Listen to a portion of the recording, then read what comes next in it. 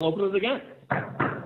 I now open the Thursday, April 12th, 2020 school committee meeting here at the Colbert School. We had a roll call. I believe everyone is here. Thank you for the people that are tuning in. I can assure you this is high drama.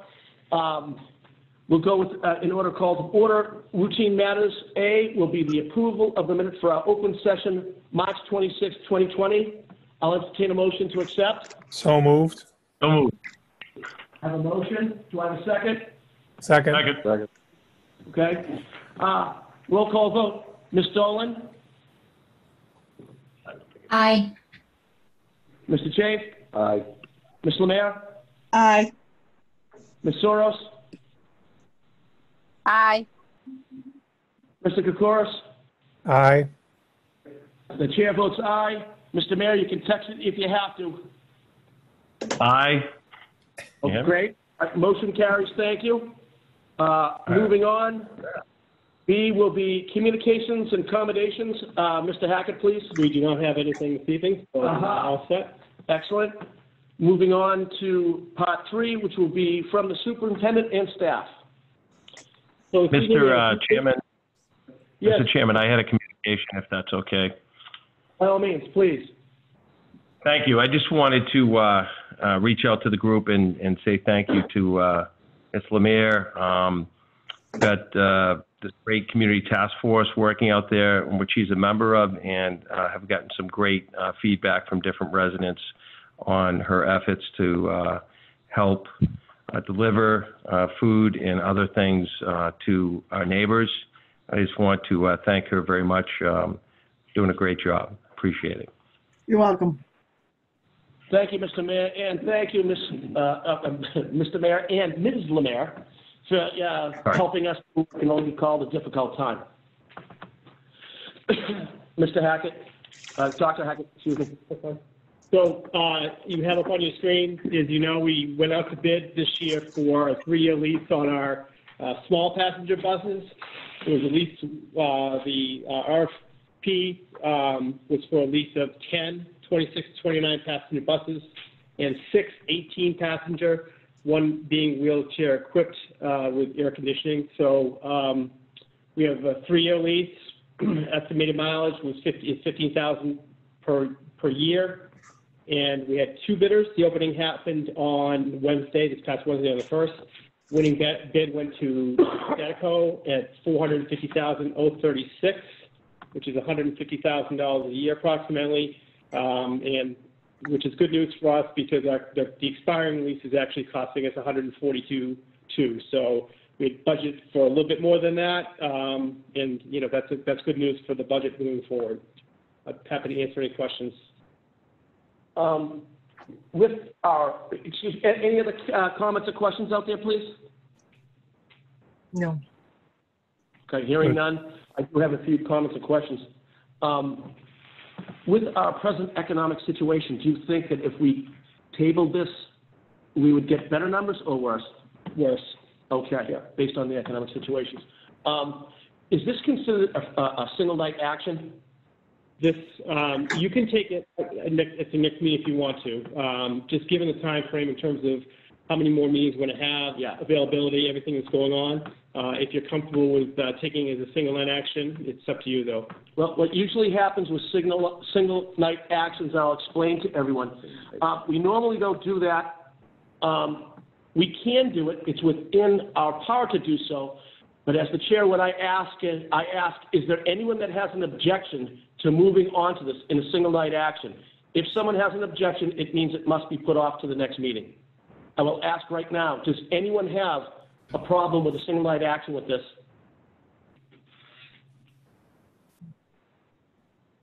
I'll take that as I'm hearing none.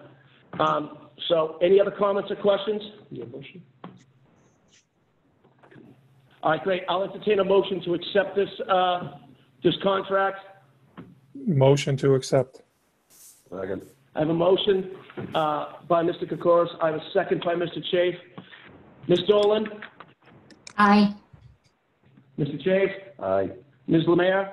Aye. Ms. Soros? Aye. Mr. Mayor? Aye. Mr. Kokoris? Aye. And the chair votes aye. It passes unanimously. Okay, thank you, everybody. Next.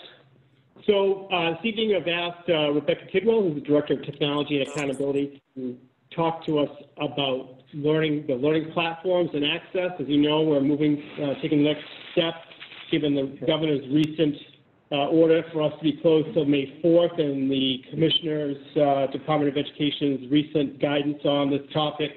We are taking the action to move forward to a more structured form of remote learning. That's part of the agenda tonight too, but before we can get there, obviously it's technology-based. We wanted to talk a little bit about what we're doing and how we're supporting the learning with our technology. So, Ms. Kidwell? Hi, everybody. Can you hear me okay? Yeah. Yes. Okay, great. Yep. Hi, great to be here this evening. I hope everybody is comfortable and safe at home on this rainy night. So the first slide we have here talks about the goals of remote teaching and learning, right? Because in this time, obviously, even in the communication that's coming from the State Department of Education is talking about how the top priority is the safety and the well-being of our students and their families and our staff. But part of that can be remote teaching and learning, where we maintain a connection when we're apart, maintain some level of routine and normalcy for students who are accustomed to being in school, seeing their teachers, maybe collaborating with peers on assignments. And then again, emphasizing the support, safety, and well-being of our community as a whole through this time. So while we want to do all of those things, we're suddenly faced with the challenge of doing this from, several thousand different homes across town. So some of the technology challenges of remote teaching include teachers' access to devices. Many of our teachers do have comfortable device access at home because much of their workload goes home with them, whether they want it to or not. But some of our teachers do not, and some of our teachers have a spouse or other family members who have recently come home from college for online learning, and device access can be difficult. So one of the challenges that we've been dealing with is making sure all staff have access to a device that will let them provide remote teaching. Another challenge is the staff's knowledge of online teaching platforms and resources, because on a daily basis, when we're able to be together in school, we certainly aren't spending the entire 7.5 hour school day on screens. As students get older, can you take me back one slide? Thank you. Thanks, no worries. As the students get older, they certainly do more with online teaching and learning platforms, but especially for our youngest learners, pre-K, kindergarten, first grade, not a lot of that time is spent in front of a screen. And now we're suddenly, as educators, ramping up how we can best work with our youngest kids, our neediest learners as far as educational support in these online settings. So where we don't already have a platform in place, selecting reputable resources is a real challenge for teachers. And I'm sure all of you as parents and community members and other educators who are on the line have seen a million emails just flooding your inbox of how every service is suddenly free and they just want to support us in this time of need. And that's great, and certainly has a strain of charity in it. But it would be naive to think that all these companies are truly doing it out of charitable purpose. In most cases, they're, and this goes to the next bullet, their data policies allow them to access potential information about students. They could allow access to things like other places students have been in their browser, other tabs that are open while students are logging in. And we want to be really careful that as we've taken all of this online learning to students' homes, we're protecting students, we're protecting families' technology. We don't want to expose your home technology setup or your student to anything that would be detrimental. So as teachers, we have to be really cautious about what we're choosing. And one example of this is there are definitely neighboring communities who are using live video conferencing with students. And we've chosen not to do that for a couple of reasons. One is that the primary reason is we haven't been able to find any platform, including Zoom. Oh, hello. Gotcha. Thank you. Yeah. So including Zoom, including Google Hangouts Meet, including Facebook Live, Instagram, all of these options where you could possibly be live with students, all of them have serious privacy concerns. Even if you read the privacy policy and they say that they're keeping your data private, I promise you that tech directors across the country are on a large-scale listserv, working with these companies, talking with the companies about the problems that we've seen. And you may have seen some of them in the news. There are a couple of states that are actually suing some of these video conferencing companies right now. There was some news that came out of a neighboring town recently about an inappropriate incident that happened where someone hacked the video conferencing feed with a class. There was an advisory recently from the FBI Boston about what could be serious concerns about using these platforms. So we're working with teachers right now to build other safer ways that we can still have visual connection with students, whether it's the teacher making a video and posting that video in a safe way that students can then come back to and view at any time, whenever fits their schedule. Whether it's students through email or through a principal with parent permission, sharing photos of their work or photos of how they're interacting with the lesson. We're looking at ways to make sure that there is still that human connection and that it's not only type things back and forth all the time, but we just want to be really sure that we do it safely. So that's the teaching side. There are also challenges to remote learning, which I'm sure many families are already starting to consider at home. One is student device access. And when we get to the next slide, that will talk about how we're trying to address issues with that. Another is the availability of tech support in a home setting, right? At school, we have a tech department. We have teachers in every building who have some technical capacity. But at home, especially in this time, if there's not a family member who's really comfortable with supporting a student, that could be a challenge for some families. Student data privacy is a challenge for families as well, because as families look through the resources that we offer and run across ads and links and start to see other free things that they hear other districts are doing, I would just encourage parents to be really cautious about where you make an account that reveals your student's name and birth date and what the privacy policy of that platform actually says. Again, there's a lot of places out here that are offering something for free, and it's very rarely truly free. The last challenge for remote learning is that as a district that accepts federal funding under the E-rate program, we're required to filter the internet under federal law. And the federal law involved here is called SIPA, the Children's Internet Protection Act.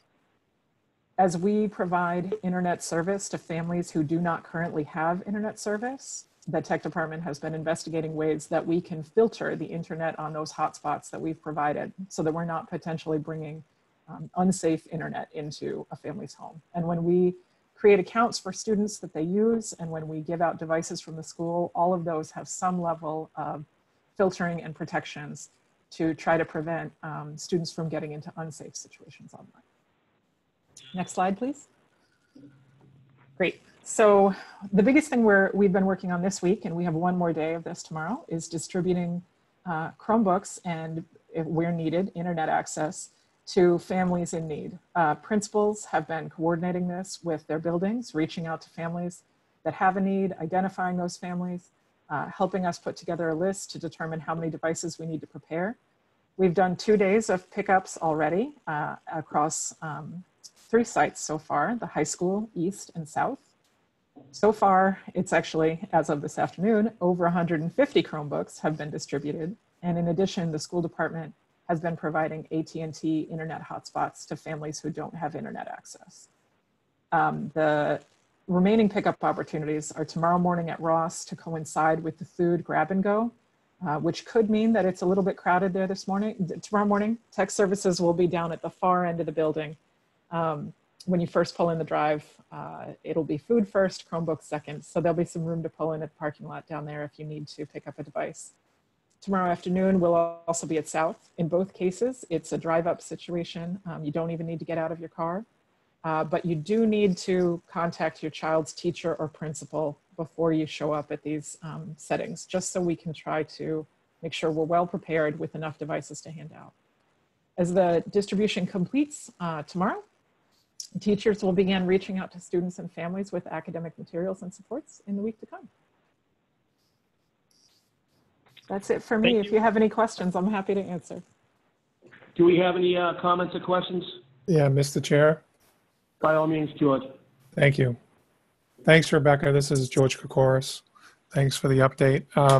Couple of questions, comments. I think two of the things that are concerning parents the most is, I think the first thing is just structure around learning. So obviously the last few weeks, there has, you know, the whole schedule of getting up in the morning, getting ready for school and having some structure has kind of gone out the window, right?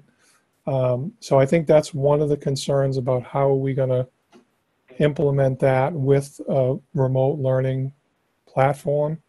And then I guess the second comment or question is, are we going to figure out a platform? I mean, you didn't mention Skype. I know that's another one that is widely used. Or is there a way that we can somehow build a platform internally in our network that would accommodate it? Sure. So actually, Jim Lee on the next two slides is going to get to both of your questions. So without stealing his thunder, I'll just say, absolutely, we have some platforms that allow teachers and students and families to communicate asynchronously, meaning the students don't have to be online at a particular time slot. And that should allow families to structure the learning day the way that works best for their family schedule. Obviously, in this time of crisis, we have a lot of families who are doing shift work, whether it's as a first responder or as someone working in a grocery store or pharmacy setting. So we don't want to create a situation where we're saying, everybody be there at 9 a.m., it's time for school to start, because we're not able to open a building and welcome them in at 9 a.m. But we do want to create some structure in lessons and assignments for families who are seeking that. So Jim's going to talk about that on the next two slides. Excellent. And I just want to commend you for, I know this has been a lot of work over the last couple of weeks, and you and your team working with administration have done a great job to pull this all together. So thank you. We appreciate that. Any other comments or questions from the committee? This is Carla Saros. I just want to thank you. I definitely know my kids need some kind of connection with their teachers that we've kind of lost in the last few weeks. We plug away as much as we can, the work we have. Hello? Yes, we can hear you. Oh, okay. Sorry. No, I just saying I appreciate it. We definitely need that connection with the teachers. Absolutely, Carla. I can tell you the teachers are looking forward to getting back to some closer connections with students and families as well. Any other comments or questions? Thank you very much, Rebecca. Thank you. Where are we on our, are we looking at? So what, Mr. Mayor, is that you? What's that? Okay, I thought you might have, I thought I heard you. No, I'm on mute right now. I can still hear you. I'm going to mute right now. Okay, all right. Just from a flow standpoint, if it's okay with everybody, we'll just roll into the, give you an update on distance learning, the distance learning plan, and with that is Assistant Superintendent Jim Lee. Okay, thank you very much, and good to speak to everybody. To piggyback on a lot of what Rebecca said, one of the pieces that we have been working on is trying to ensure that the plan that we develop engages all of the students within the district, and that's been the challenge. Technology access is not readily available to all of the families in Braintree, and it has been a process seeking out and identifying those families that need a device or internet capacity. And Rebecca and her team, working with the building principals, has done an excellent job thus far getting to that core group of people who are the ones in most need of support around technology. As you remember, when the governor first shut down schools until April 6th, the direction from DESE was really about providing enrichment opportunities for students that were voluntary, that would not count towards grading, and that would keep kids engaged with the hope that we'd be back in school on the 6th. In that time, our teachers have been working on professional development to prepare for the return of kids and to accomplish some other learning needs that they themselves had as we prepare to get through the rest of the year. But obviously that situation has changed now that the schools are scheduled to be closed until at least May 4th. So the plan that we would be rolling out beginning next week is a culmination of a lot of work done by not only the directors, the principals, but also in collaboration with the union to make sure that it is a plan that we all think is viable in the best interest of students given the circumstances that we confront today.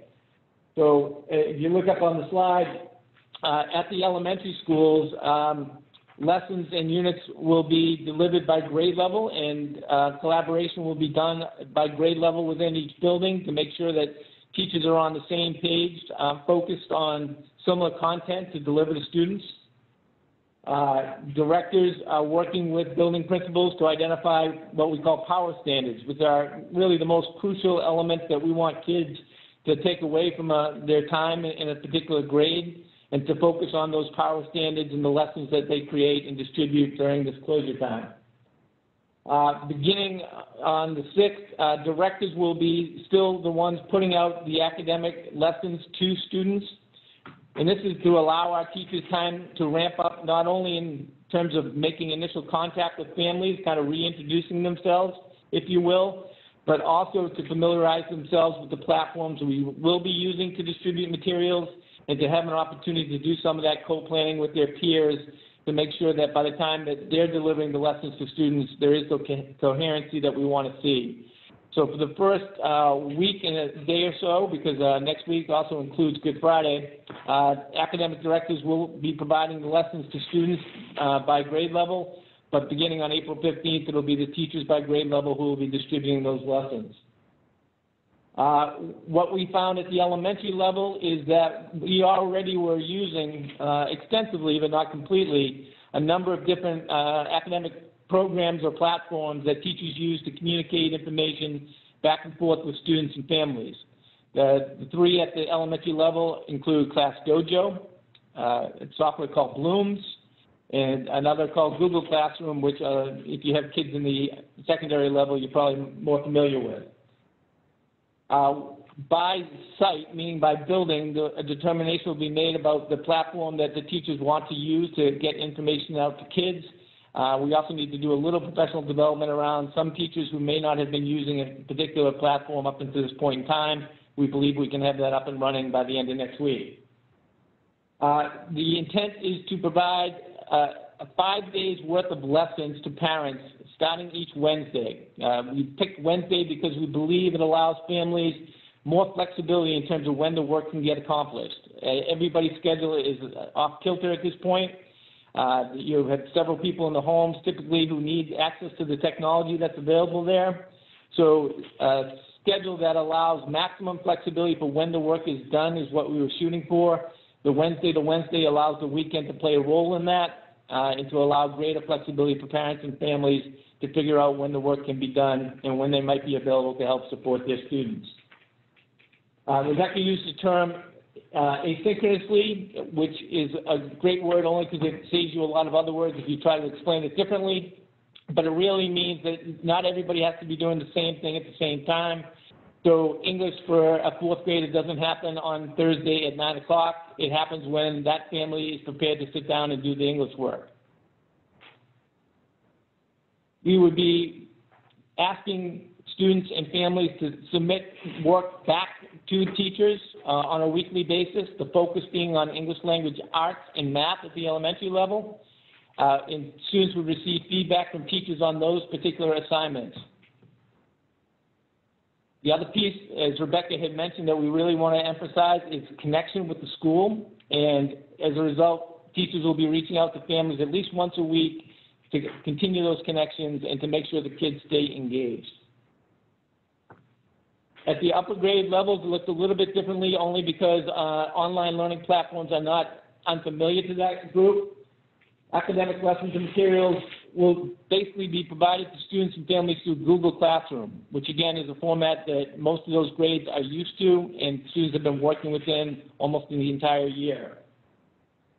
These lessons, unlike elementary, will begin being distributed by teachers as of next Wednesday, April 8th. And again, we'll run on a very similar Wednesday to Wednesday schedule with the same rationale in mind, that it's maximum flexibility in terms of when the work can get done. Teachers will be in communication with families, making sure the kids comprehend the work, but also making sure that the kids are engaged enough to be doing the work. We don't want to lose any students who may feel that this is still voluntary or for whatever the reason are not participating in the education that is being provided. And teachers will attempt to communicate with families around that. If they are unsuccessful, they will alert building administration and guidance to continue that outreach to make sure that all kids stay engaged in their education during this period of time. Similar to the elementary schools, teachers will be requesting back only targeted assignments, the most important assignments that they give out during the 5-week span, and they will provide students with feedback on those assignments to further the learning of students and to make sure that the direction the students are taking is appropriate. At those levels as well, guidance and support services will also be in communication with families, not only to keep them engaged, but to support them in their learning and in these difficult times. Some of the social, emotional pieces that a lot of families in town are dealing with is very much on our minds, and we have staff that can help outreach to families and connect them to whatever services might be necessary. Braintree High School, unlike all the other levels, will be reporting out some type of grading on a credit, no credit basis. It's not an A, it's not a B, it's not a C. You either get credit or you do not get credit.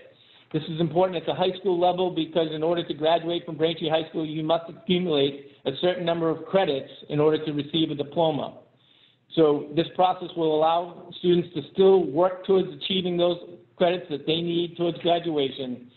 It would also trigger, in the case of those kids who would receive no credit, more support being provided to those families and students to make sure that every effort is expended to ensure that they graduate on time. Just in terms of support services that are available throughout the district, regardless of level, our special education case managers and related service providers will also be informing parents on a weekly basis how they are delivering the services that those students are entitled to.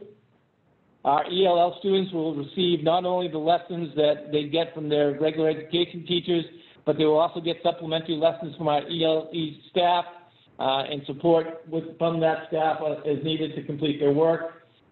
ELE teachers will also be communicating with families as we go.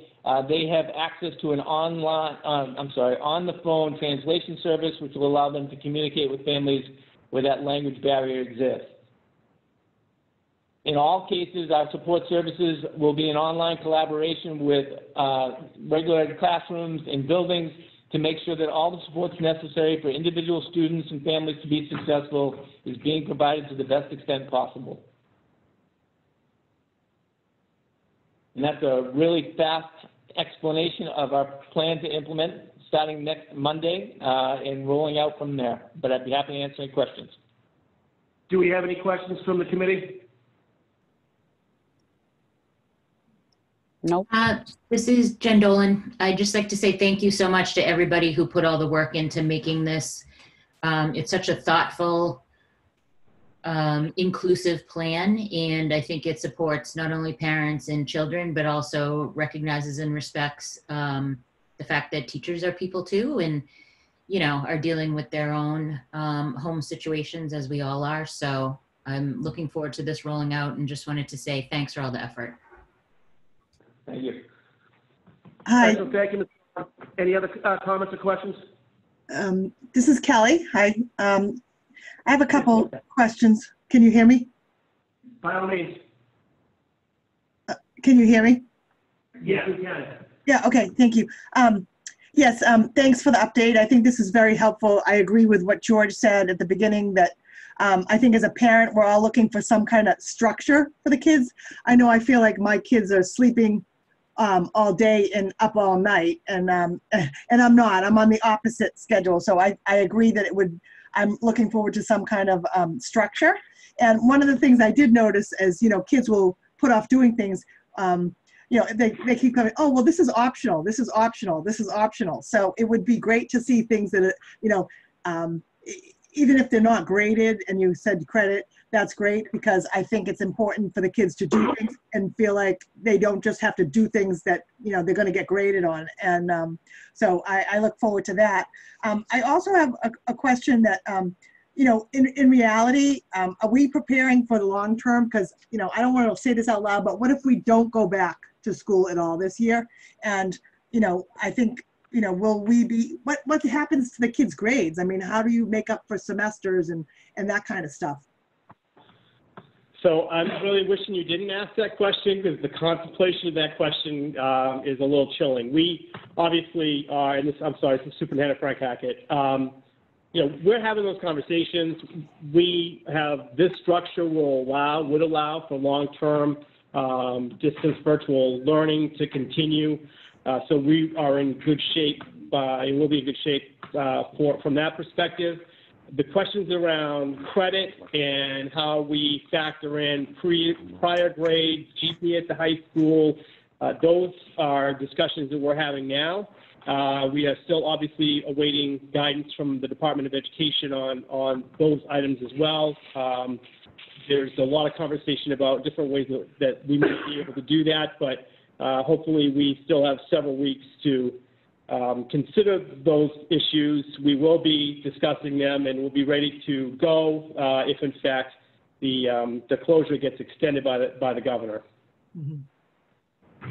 Any other comments or questions? Yeah, this is George Kokoris.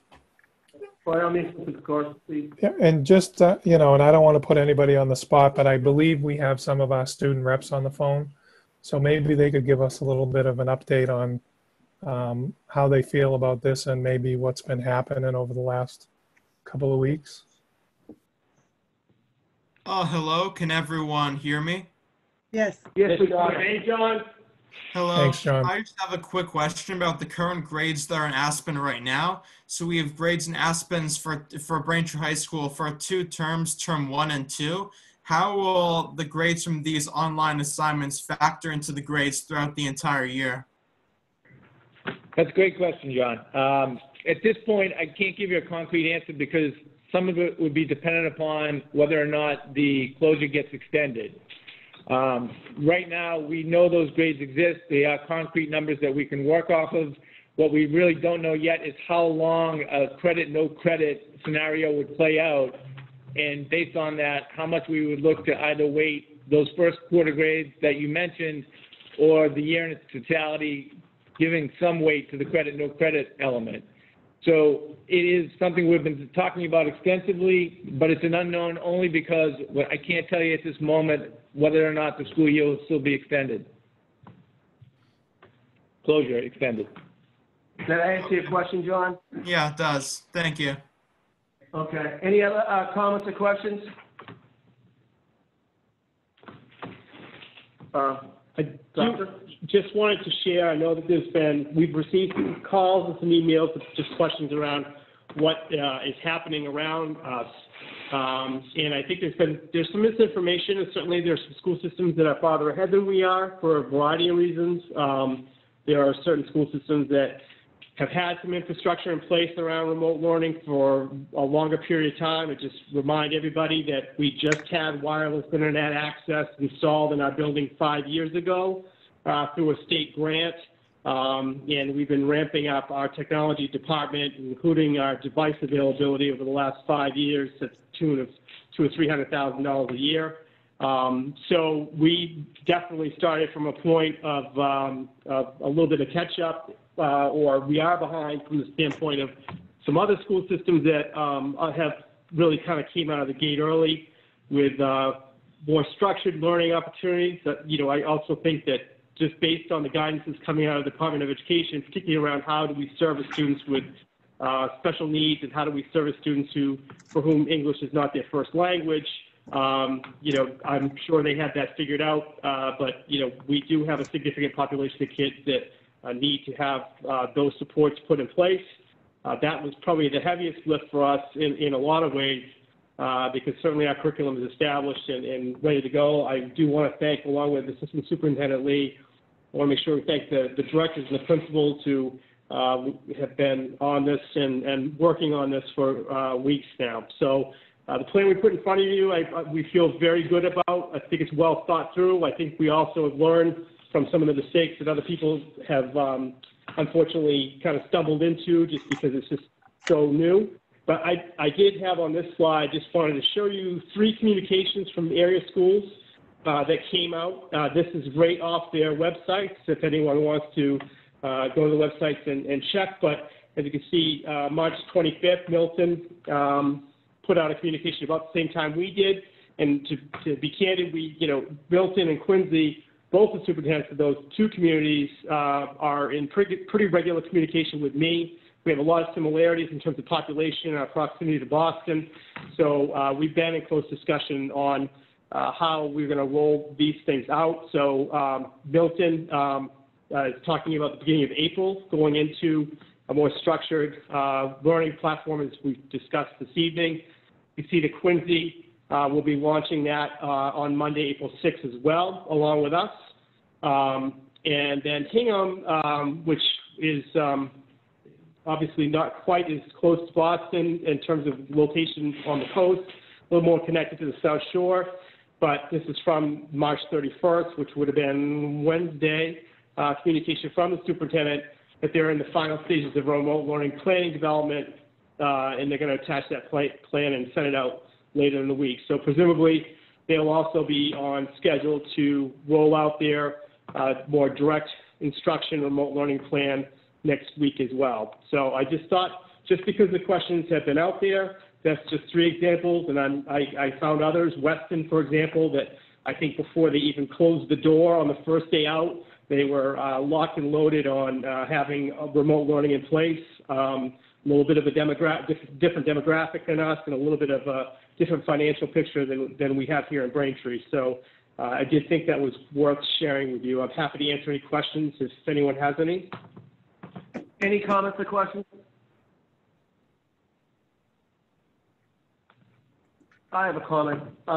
Look, we have looked to the state, the DOE, for some types of guidance, and they're trying to give us what they can. But let's remember, a lot of this, there are some gaps, and I'm proud of each and every person that works for our district, from us on the school committee down to all of our employees, in the fact that they've taken this to heart and they're working diligently to provide the best educational experience we can for our students.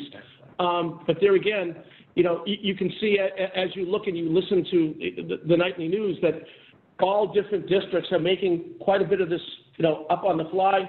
The decisions we're making are sometimes on an hourly basis, but we are making them. I believe that we have the right people at the right places at the right time. To each person, to the person, that we are making strides, and we will improve on this. The first week, will be one way. The second week, as we get the learning curve, shall we say, worked out, we'll do better. So I guess in a long-winded way, thank you everyone for helping us in these times of needs. Dr. Hackett, next item. Final item under our report tonight. As you remember, last meeting we brought to you the recommendation that had been vetted by the Finance and Operations Subcommittee to move forward with our original plan of housing grades 5 through 8 at East Middle School for Flaherty, Hollis, Flaherty, Morrison, and Ross for next school year. This, again, was the original submission and the approved plan by the MSBA. East is making very good progress. We don't anticipate any problems with the building being ready to enter in the fall of 2020 from a facility standpoint. We discussed prior to this the possibility of holding on the decision about that until we knew for sure what the South Middle School vote was going to, what direction that was going to send us. And that vote, when it was on March 28th, we would have had time and did have time and had talked about a couple of different options that were not to pass. Did a lot of work within the community, going to PTOs to describe the process and the plan. And if that vote had taken place on the 28th, then we would have had time to make some adjustments if it had not passed. Obviously, for all the good reasons and right reasons, the vote, the mayor, we moved the vote. We asked for the extension to a date to be determined, presumably probably in June. I'm not sure when the date will be finalized, but that does, just from a standpoint of planning, put us in a very different position. Given the fact that fiscal year ends June 30, there are certainly a lot of unknowns going into next year in the fiscal year, from the revenue picture, given the COVID-19 shutdown and the impact on both state and local businesses. So there's a lot of moving parts right now that we don't have a lot of answers to as we build out our budgets. And what we are now proposing and discussed at the last meeting was we need to make a decision to proceed with the grade 5 through 8 from Hollis, Flaherty, Morrison, and Ross at East Middle School to start next year. With that decision in place, we can notify the staff that we've already told would be going to East. We can continue our planning process. Our transportation consultant is near completion on figuring out the transportation routes for that to happen. And we also, I think in this time when there's so much uncertainty, to be able to let parents and students know that we are committed to this direction is just the right thing to do, to give them certainly one thing to be able to kind of count on.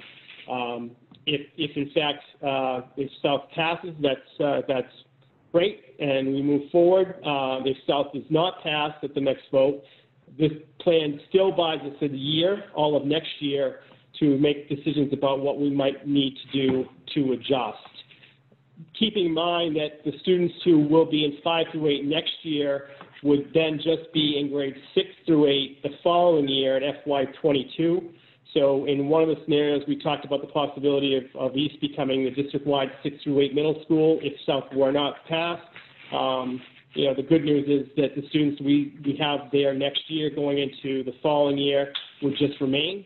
And then it would be a question of redistricting and students who are currently at South and who will be at South in FY22 into East 6 through 8. And again, that was just one option of several that were discussed.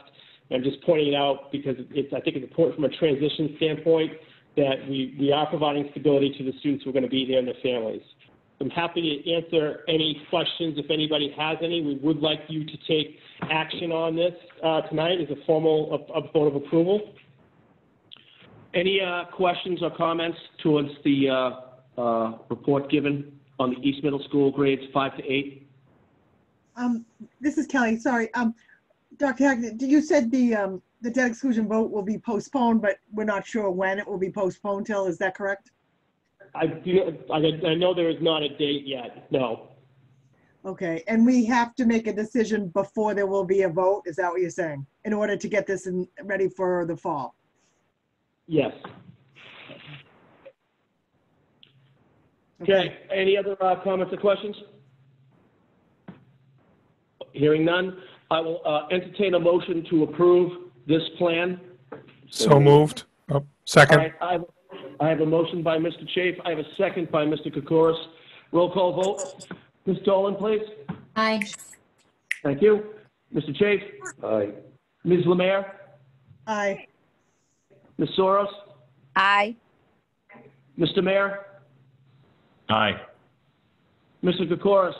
Aye. And the chair votes aye. That is unanimous. Thank you very much, everybody. Thank you for the work you've put in. Moving on to action item 4 from the school committee. A, school committee student representative updates. Do any of the student reps have anything they'd like to say or bring us up to speed on? What have you been doing, everybody? Well, John spoke. Come on. Hey. How many of you are sleeping until noon? That's really the question. Video games. Video games. Aye. Well, aye. Okay. Aye. I wasn't wasn't for the school committee members, it was for the, oops. All right. Don't have any comment from the student reps. We will go to B, school building committee update.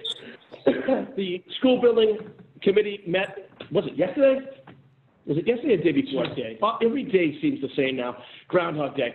At any rate, we met remotely, going over where we are with the East project. We're progressing. I think some of the situations are in that because the Boston market has been shut down, that we're getting more construction people coming over to the East project. They are observing social distancing. They're also safe work practices with multiple hand wash stations and whatnot.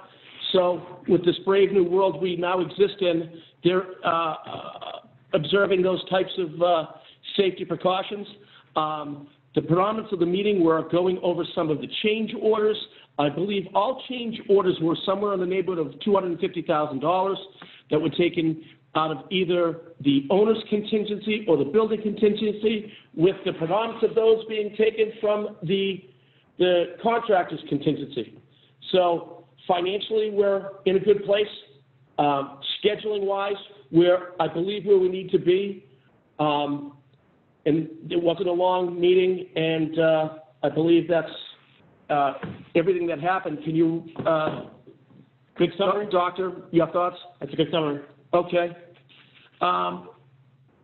Action item 4C, Finance and Operations Subcommittee update. Mr. Kokoris, as the Thank you, chair. Mr. Chair. So the Budget Subcommittee, Finance and Operations, I'm dating myself here, met earlier this evening, and we continue to work on the fiscal year 21 budget. So as everyone knows, and we've heard multiple times this evening, the situation that's happening, right now is very fluid. So we would be in a much different place with the budget and with our discussions, but we have to continue to look at options and strategies and contingency plans, which is what we will do over the next few weeks while we figure out, as this situation evolves, how we can best address the budget going forward. So we did, as we just voted on earlier, we did recommend moving forward with at least the East Middle School plan at this point, so we can have some semblance of normalcy, at least in that part of our plan that had been developed for a while. And then we're going to continue to meet, and we'll just, follow the latest updates on revenue and funding. Obviously, there's a federal stimulus package. We don't know how that will directly affect us. There's obviously issues with revenues at this point that we need to continue to monitor. So we're doing all that we can to address that and manage things as they progress. And then on the operations side, we did get an update that the buildings, while we're not occupying them, will be thoroughly cleaned and prepared for whatever date that we're allowed to return to school. So we appreciate that effort, and that's kind of where we're at this point. Okay, I would only add that, look, the people on the Finance Committee were always checking in and out with each other. Obviously, myself and the good doctor are talking, at least every other day. I feel for him taking my calls. And we are monitoring the situation, daily, hourly, taking our cues from others, but there again, leading when we have to. I'd like to thank Mr. Kokoris, because I speak to him daily as far as where he is and what our plans are going forward, so that we can keep things as normal as possible and yet still, shall we say, meet these challenges, and we are. So, Mr. Kokoris, thank you very much for your diligence and your willingness to work and your flexibility. Thank you. Just a reminder on the public comment section of the agenda, there you can reach us by phone at 781-380-0130. You can also send us any questions or comments you have to our central office email, which is centraloffice@braintree.org. Those are both those pieces of information are listed on our website at braintreeschools.org. Do we have any other public comment from anyone that's out there? On the committee, or anyone, actually, it's public comment, isn't it? No? Okay, never mind, my bad. Any comments from other members of the school committee? Just one quick thing. This is George Kokoris. I think we've said it, but we really do appreciate the efforts of all the administration and staff and the patients as we kind of work through this. So, you know, again, thank you everyone for managing this situation and you know, doing the best we can to get and continue learning and do the things that we need to do to keep the school system operating and running. So I appreciate that. Thank you. Thank you, sir. Okay, I believe we've got through our agenda action points. I'll take a motion to adjourn. I have a motion by Mr. Chafe. Do I have a second? Second. By Mr. Kokoris. Ms. Dolan? Aye. Mr. Chafe? Aye. Ms. Lemare? Aye. Ms. Soros? Aye. Mr. Mayor? Aye. Mr. Kokoris? Aye. And the chair votes aye. Thank you very much, people. We are now adjourned.